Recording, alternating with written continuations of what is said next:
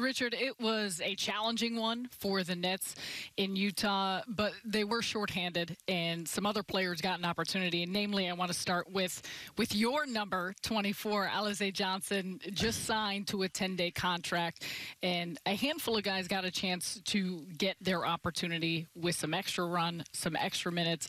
But what did you see out of the performance that he came away with here tonight?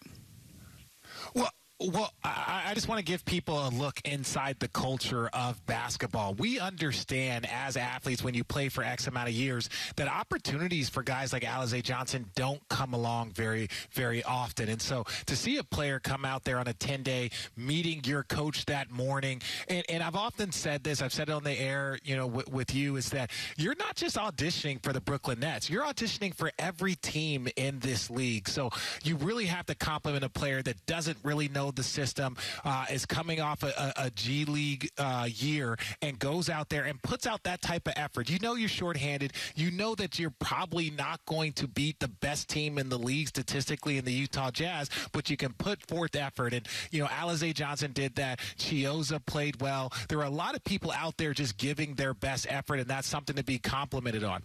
Yeah, and give the Utah Jazz credit, because I think anytime you look at a team that has the best record in the league playing a team in Brooklyn that was missing so many key players, they came in locked in, ready to go, and certainly did not overlook the Nets regardless of who was in the roster and in the lineup. But, Richard, take me inside the Nets locker room, or now is Steve Nash and this group turn the page. What do you take away from a game like this?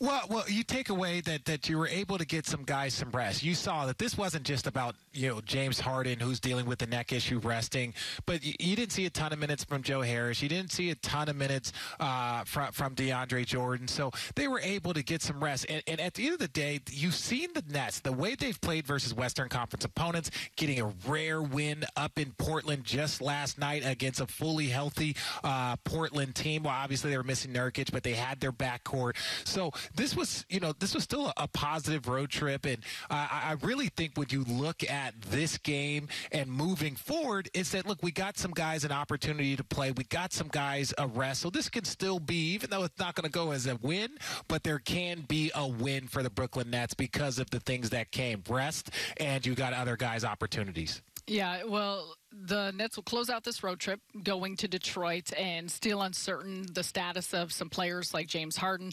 I think we can assume that Blake Griffin will be available when he makes his return back to Detroit, dealing with that left knee management. Landry Shamet's still uncertain about him.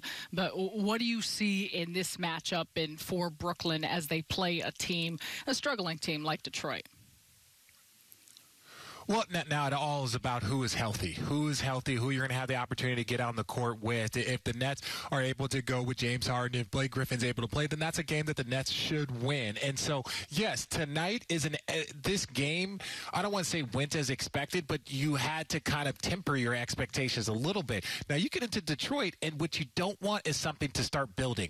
You don't want to get into Detroit and James plays and Blake plays, but they just don't show up. So, hey, this was one game. There was an opportunity for some rest. There was an opportunity to give people minutes, but now moving forward, it's like, okay, let's get back to playing the basketball that they've really played over the last month. Yeah, it's been fun to watch, be interesting to see. And, of course, Richard, we appreciate you and making sure number 24 remains showing impressive performances here for the Brooklyn Nets.